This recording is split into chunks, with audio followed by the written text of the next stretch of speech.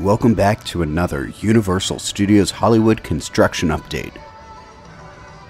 Today I primarily went to check out the holiday construction, but I also got to see the construction progress on Secret Life of Pets Off the Leash, the Wizarding World of Harry Potter and some of their holiday decor, the lower lot construction, and unfortunately Hard Rock Cafe. So Hard Rock has actually been announced that it will be closing in January, and the rumored update is that it will be replaced by the Twosome Chocolate Emporium from Orlando. That will be joining NBC Sports Grill and Brew, which is going to be open next year, and Antojitos, which just opened this month. You can start to see some of the holiday decor around Citywalk and City Loft, but there isn't that much because holidays actually don't begin until November 28th, and today is November 21st, so there's still about a week left for them to add some stuff. Now, I do want to say that I was able to go to Citywalk last week and see some of the holiday merchandise, but also get to try Vivo Italian Kitchen, which is here on the left-hand side.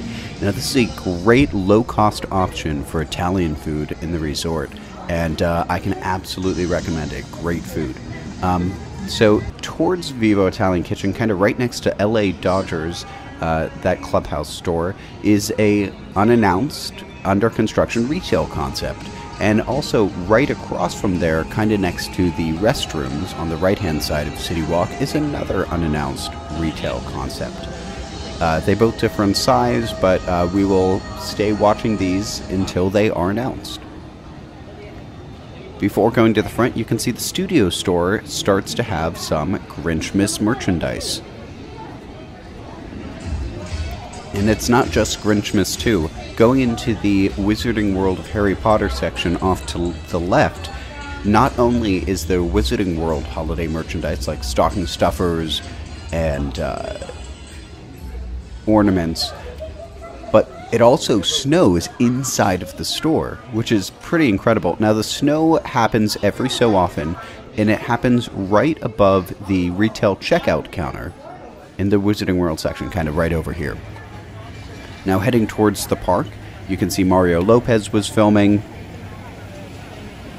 and crowds actually weren't awful for a holiday-esque day, a Thursday in the parks.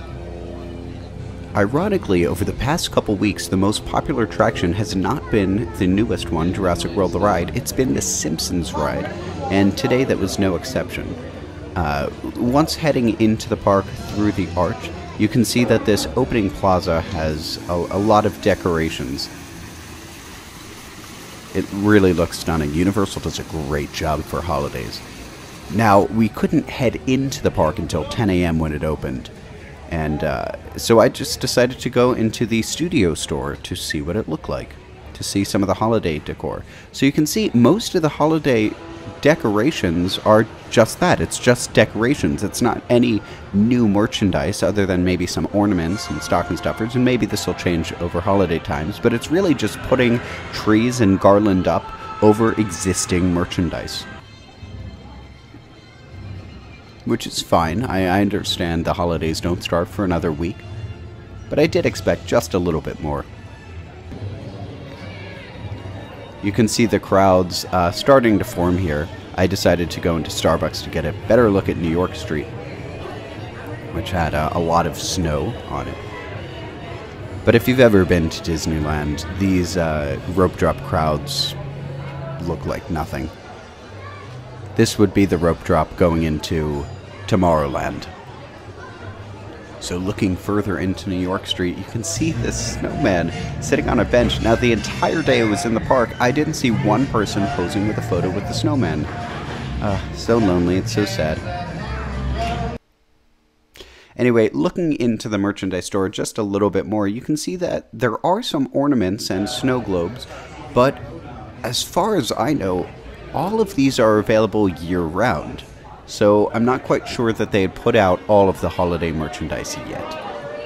Now, this is what the rope drop looks like. It's pretty crazy, and this is a lot of people, and they're all going to one of two places. One is the Wizarding World of Harry Potter, and the other is the Simpsons ride. They can't go to Jurassic World because the lower lot didn't open till 11. But most people went to Harry Potter and the Forbidden Journey. And you'll see something a little bit weird when we look at wait times in a little bit. Anyway, instead of going with the crowds, I decided to go in the opposite direction. So they were going straight, I decided to go left. So here you can see a little bit of the Grinch misconstruction in the plaza. But really I was going this way to look at the Secret Life of Pets Off the Leash dark ride attraction and some of the construction. So they actually took down the scrim in the front of the attraction to reveal the facades, which, no shocker here, match the facades on the side nearest Despicable Me that we'll look at. Here you can actually see somebody inside of the windows in the attraction, which can give you a sense of the scale of these windows. They are actually putting some show scenes into the windows, like lamps or a shower curtain, to give you a little bit of a glimpse into what is in these buildings. But so much has happened over just the last couple months, and I can't wait to board this attraction next year.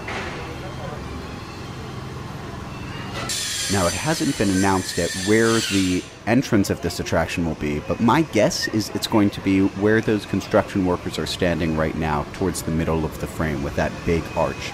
That seems like it would be a great spot for a marquee to say the name of the attraction, and it definitely draws people in.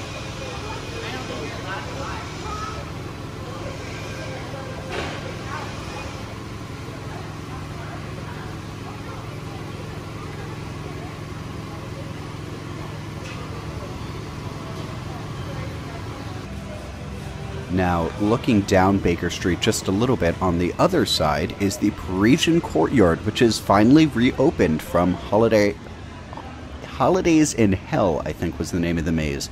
And that was during Halloween Horror Nights. The entire maze took up the entirety of this courtyard. And if you're ever looking for a quiet spot in the parks, just to sit down and get away from the Wizarding World noise, come in here. It's really relaxing. Now we are back on the side of the Secret Life of Pets attraction, and you can see that they are adding some show scenes here as well. If you look at the bottom left corner, right here, it's actually towards the center of the frame, you can see a lamp and a desk. Above that to the right, you can see a shower curtain. One thing that's interesting to note here is the forced perspective. While there are 5 sets of windows on the orange building, the beige building only has 4 going up the height. So there is a little bit of a difference in the forced perspective here.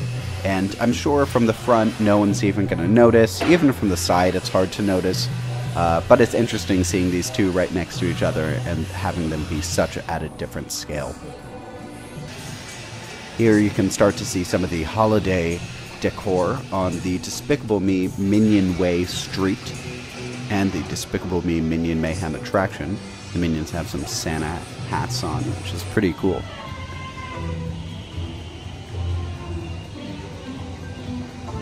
Universal does holidays right. They really do.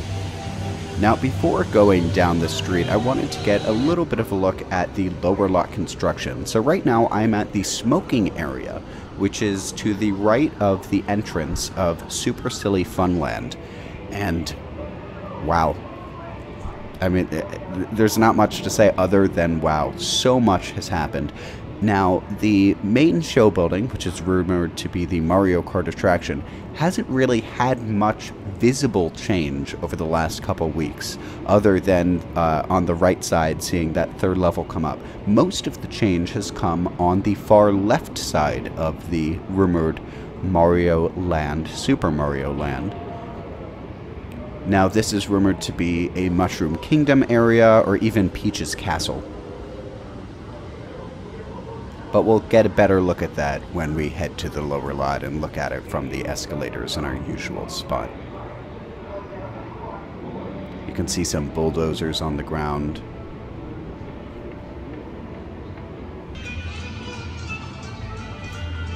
Now, heading away from Super Silly Funland and looking down this beautiful street, you can see some holiday decor on the right and left sides, and also above the street in the form of lights. Here's a better look at the Grinch tree from earlier and the Holidays set. Just for some... Now, for a point of reference, there is Super Silly Funland far in the back, Cocina Mexicana in front of us, the new restaurant that opened, the DreamWorks Theater, which is to the left with Kung Fu Panda, and of course the Wizarding World of Harry Potter. There would be no way to do a holidays construction update without coming in and taking a look at the merchandise, the decorations, and even some hot butterbeer. Looks like the train's running on time. The Wizarding World does it right. It's absolutely stunning. If you want some access to holiday ornaments and other merchandise items, you can head into the Globus Mundi shop, which is to the right. It's themed to platform 9 3/4. Has some ornaments and some stockings. You can see some of the garland that's been put up. Now, I do believe that there will be more put up by the beginning of holidays next week, but it still looks absolutely stunning. Now, if you do want hot butterbeer, you can head into the Three Broomsticks, which is right on the left there, and it tastes so good. And this is actually what Harry, Ron, and Hermione drink in the actual film. They don't have cold butterbeer, they have hot butterbeer. Because why would you have a cold beverage in a snowy village? And it does taste very good. It's like a milky latte. I did need to head out of the park because I was seeing a movie, ironically a Disney movie at Universal. I'm not going to say what it is other than I really just, I need to let it go.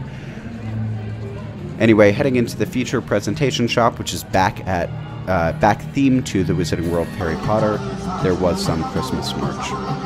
Looks like they were making some progress on that tree. Now I'm headed back in after seeing the film. It was fantastic. Felt like I was lost in the woods there. Here's a closer look inside the animation studio store and some of the decor. And like earlier, I said there is some decor, but most of the theming in the shops is just putting up trees and garland around existing merchandise.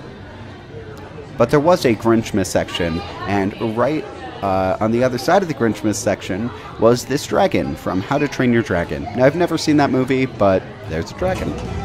Now, let's take a better look at the wait time. So this is towards the middle of the afternoon, so wait time should be bad, and as predicted, the longest wait in the park was the Simpsons ride, tied with Ollivanders at 35 minutes, but Harry Potter and the Forbidden Journey was only 10 minutes. Jurassic World the ride was closed for most of the day, and the lower lot rides had under 30-minute waits. Everything was pretty fantastic. The park was pretty dead. Usually at this park you don't have waits longer than an hour unless it's Christmas or middle of the summer. The wait times were really not bad. Most things were a walk-on. Now, I mentioned the Simpsons ride had the longest wait in the park, which is ironic because the area of Springfield had no holiday decor at all. Now, this might be added before holidays start in a week, but the only decor in the area was on the sign to the lower lot. So let's go to the lower lot and let's get a better look at the construction going on there. It was a beautiful, clear day in the valley. We had some rains earlier in the week, which washed out a lot of the smog and pollution, which was nice. It looks like they got rid of the cat advertisements for the cat movie coming out later this year. Now, that lower lot construction, it's really coming along, as we saw earlier. Here you can see a better view at the rumored Mushroom Kingdom area, and you can see the scale of the crane, which is bringing things up to the Mario Kart attraction in that third level off to the right by Transformers. We will get a closer look at it in a little bit. But I do want to show the fencing and the tent that is still around from the Killer Clowns Maze and Halloween Horror Nights. It hasn't really gone anywhere. Now, I'm sure all of the props from inside are gone, but the tent and the fencing outside is still there. Heading down the escalator just a little bit, you can see the building kind of hiding behind the Jurassic Cafe and behind the Panda Express. Now, Jurassic World the ride was closed, but I do want to point out that the Jurassic World sign was taken down just about a month ago. Not sure why, I'm sure it was just for refurbishments, but it does look a little weird having a brand new attraction that just opened less than 6 months ago not have its name on it. You can see the water is so calm without boats running.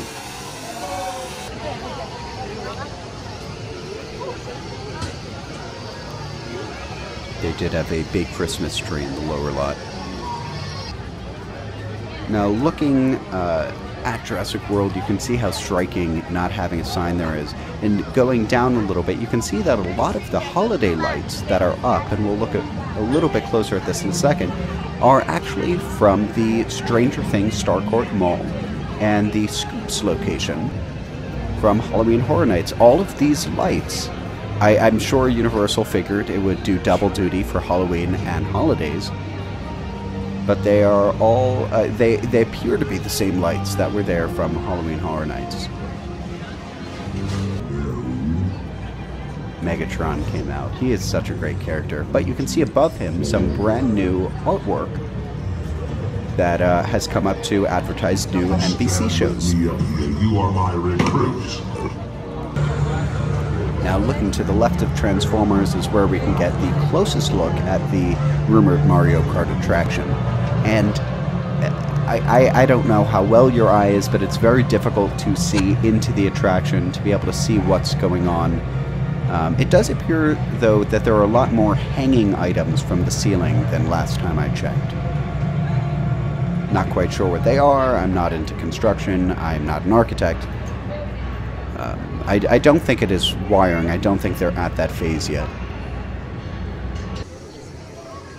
Now, heading out of the lower lot, I saw the Stegosaurus. I think it has a name. I forget what it is. And that was roaming around the Jurassic World section of the park. This is Universal at its finest. It looks so incredible, and Universal doesn't have characters like Mickey Mouse or Minnie Mouse that people wait in lines to meet, but they do stuff like this. Coming back up, you can see Simpsons Ride is now at 45 minutes. My guess, the reason why it must be so long is they must only have one theater open. Usually they have both, but they must have only had one.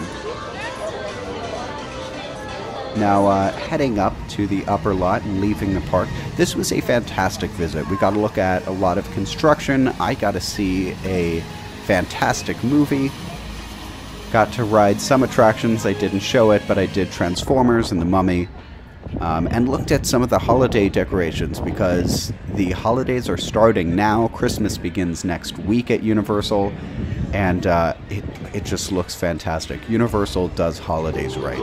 Thanks for watching, and if you like this video, we'll come back again. Thanks so much.